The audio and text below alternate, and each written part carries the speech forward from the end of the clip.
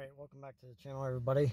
If this is your first time here, you obviously don't know how to reset the oil light, because I didn't know how to either. I had to actually look it up, so I'm going to do my own video.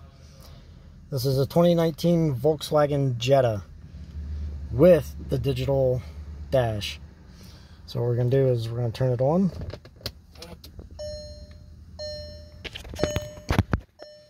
Let it go through its motions. Okay, yes, that's the driver. Just hit the OK button. Okay, we want to set here to the range. You're going to use this to move it. You can do it either way. So we're going to go to range. We're going to press and hold the OK button for 4 seconds. 2, 3, 4, release. And it's going to come up to your service. We're going to use the arrows here to scroll down. Reset, oil change, OK. Using your OK button. Reset oil service. OK. Was successfully reset.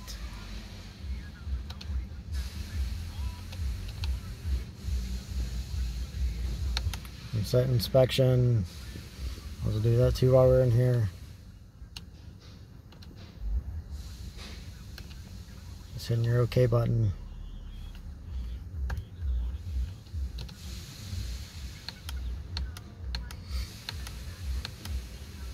Tire pressures, I did that earlier on a different way.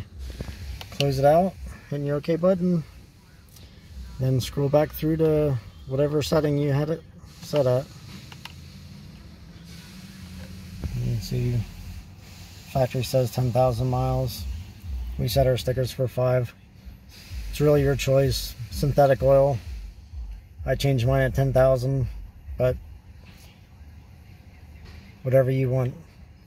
So it's that easy. So if you found this helpful, hit that like button. Share this to your friends. A lot of Volkswagen owners will thank you. First-time Volkswagen owners. Volkswagen sometimes does not make this easy for you to reset. So that's why we're here to help you guys. Hit that subscribe. Hit that little bell icon. Appreciate it. Thanks, everybody.